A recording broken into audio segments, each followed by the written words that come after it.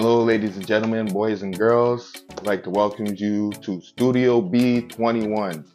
We have a fresh little take on some ackee and saltfish we're going to do today. We also are going to show you how to soak the saltfish. And yeah, so basically we're going to get to it.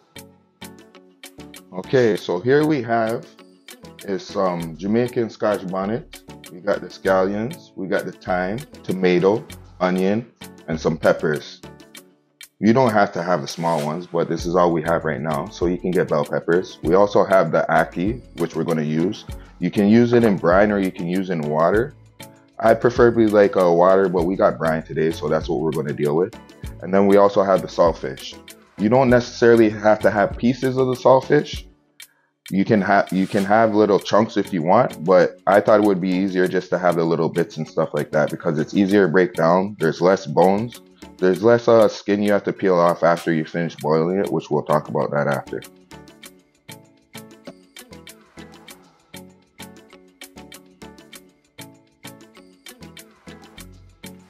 Okay, so here we got the saltfish.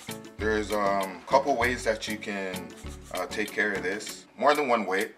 One of the ways people like to do is they like to soak the saltfish, and they'll soak it for a couple hours or so to make it soft and get all the saltfish off. Or some people, if they're lazy, they like to just rinse the saltfish multiple times, right? So you'll just take it under the water, you'll rinse it a couple times, stir it around, loosen up the salt, rinse it more times, maybe like 5 or sometimes like that.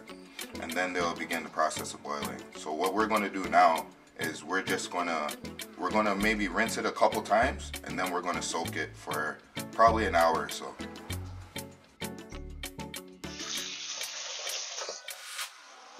We're gonna get that water in there. Put your hands in there, you know, mix it around a little bit. So we'll see all that salt that's coming out of there. That's all salt water from the saltfish. So I'm gonna do this maybe 2 more times.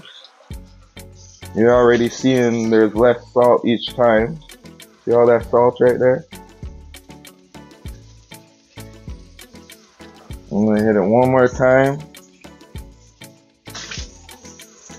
Now I'm gonna fill it up and I'm gonna soak it for about an hour and a half. And then we will begin the process of boiling. Just make sure everything's submerged. Okay, we're going to start with the onion. So we're going to cut up 1 onion in slices.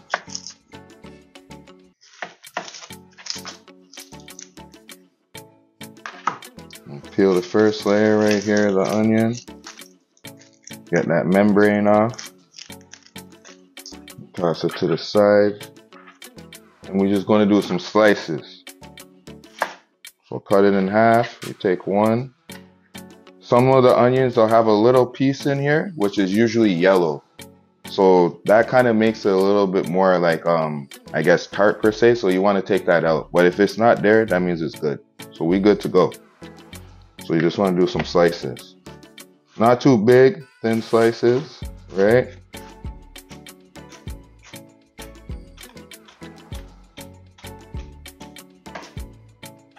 Okay. Get another piece.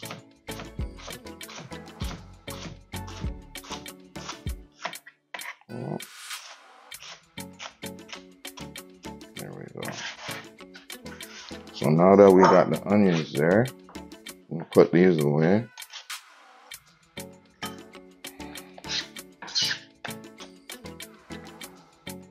Boom, boom, boom. So bomb, we got the onions. Can do the peppers now. We got small peppers. Like I said, bigger bell peppers are easier to cut, but we're just going to cut these ones in slices also. So you want to get out the inside, all the seeds out here. Alright, cut these bad boys out. Nothing too crazy. Pull this out, toss it out there. And if you have small peppers, you probably use 4 or 5 of them. Right, depending on what your preference is also. But me, I like to have everything, you know, voluptuous and good. So we're gonna have a decent amount because we like to eat food around here. So we'll get the pepper, chop up the pepper, slices.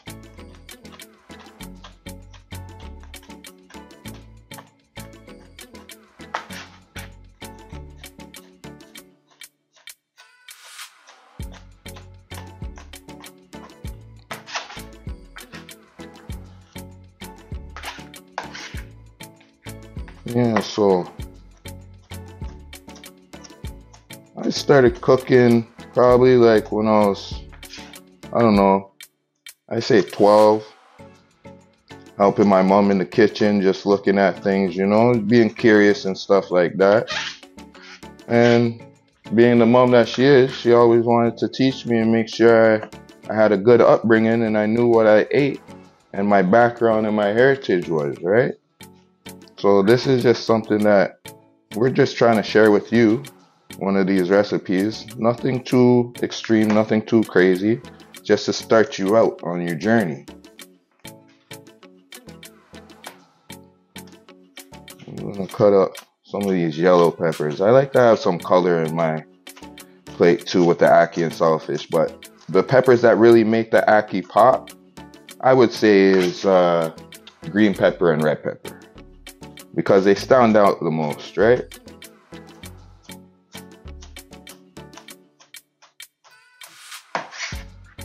Okay, now that we got the peppers done now, we'll put those away on the side.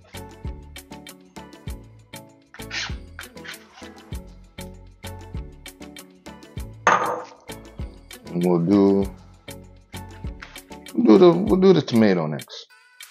Same with the tomato. You want to chop the tomato, right? Get off the top, get off the bottom. Put that over there.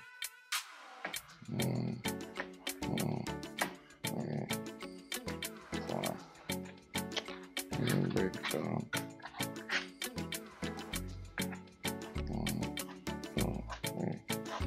Tomato, you can chop up the tomato. You don't have to put them in slices. At the end of the day, however you want to chop your veggies is however you want to chop your veggies, right? The recipe is just a guideline. You can do whatever you want. If you want to add more stuff in here, by all means, add more things in here, right? But we're just giving you the basis and just showing you how it's done out here. I'm going to chop up these tomatoes.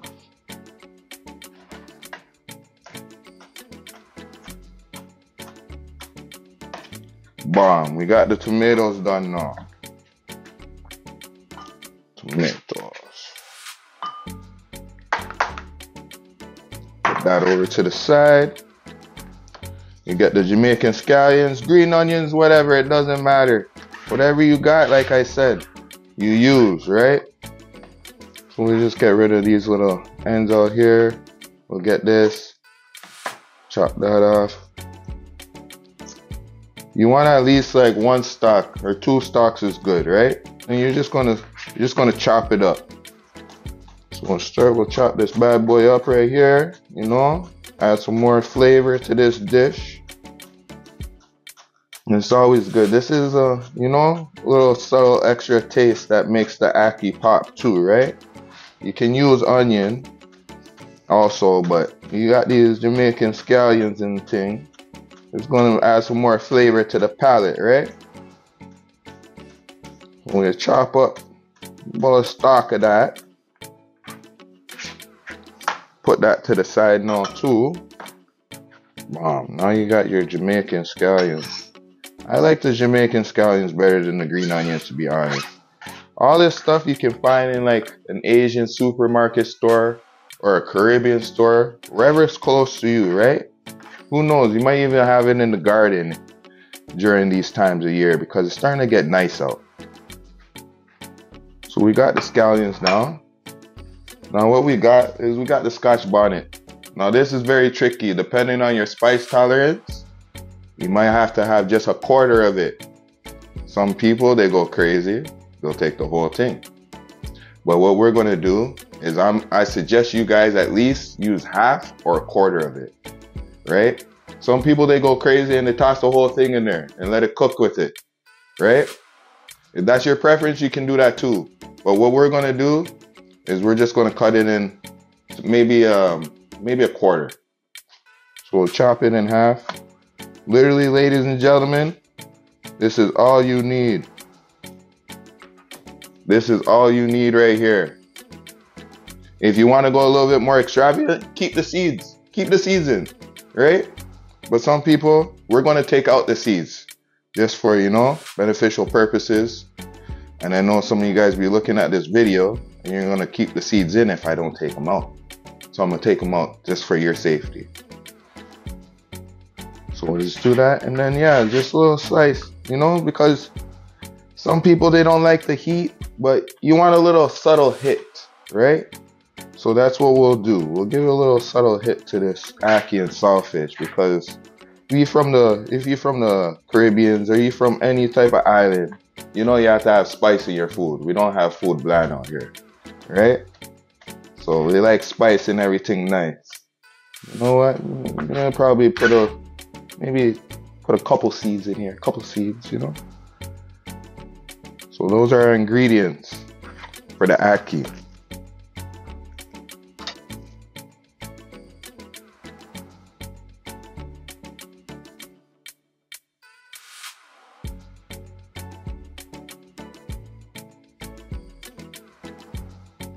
Alright guys, now we're into the cooking process. So what we did with the saltfish is we boiled it for about 15-20 minutes, and then we flaked it. We took all the skin off of it, the excess skin, and we tried to take the rest of the bones out of there.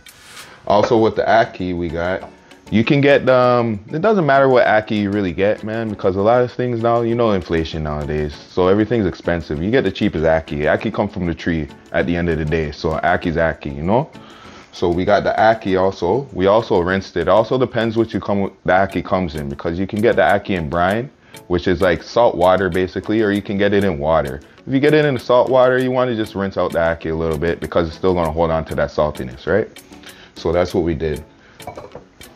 So now we're going to start with the process. We'll start with some oil, right? You want to put the element on about, I'd say medium heat to start with, right? You get the oil.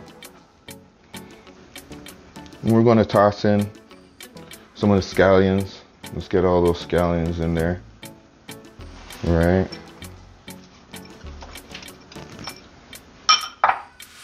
Toss in the onions.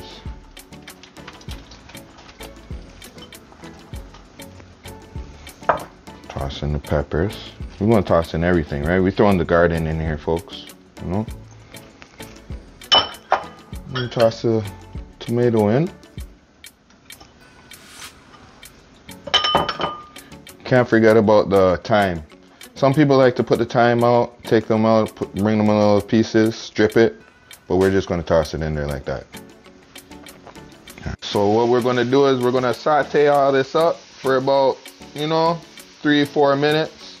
Mix everything good, get everything cooked down a little bit, you know, and get it ready for the ackee and the saltfish. Toss a little bit of the pepper in there.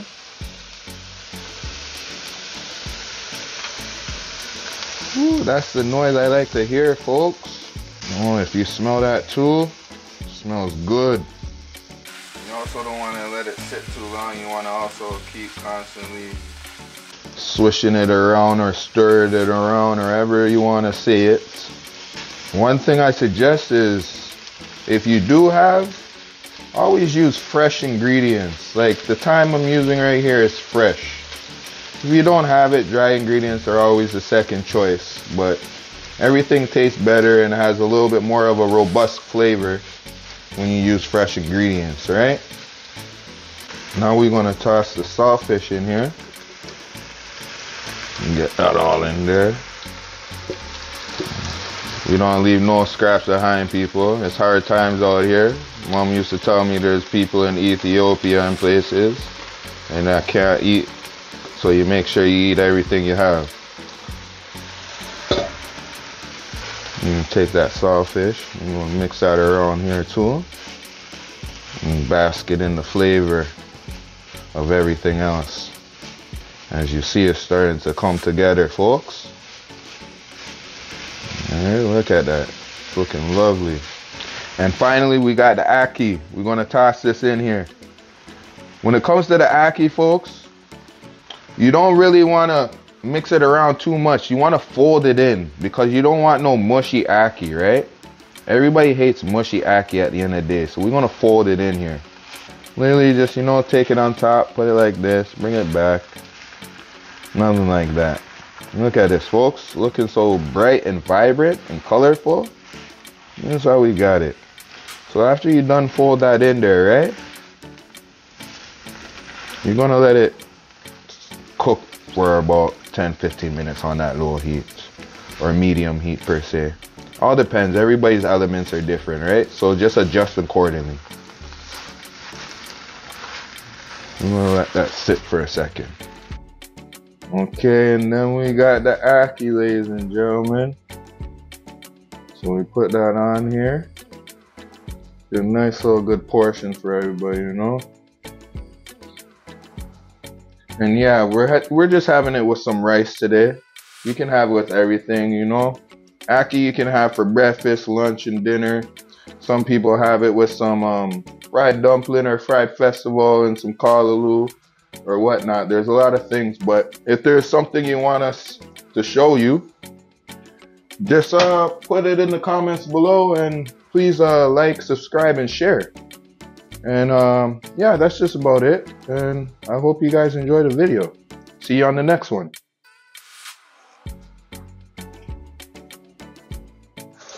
Can you actually check, because I think I made a mistake before. What do you want me to check, brother? Just check the part where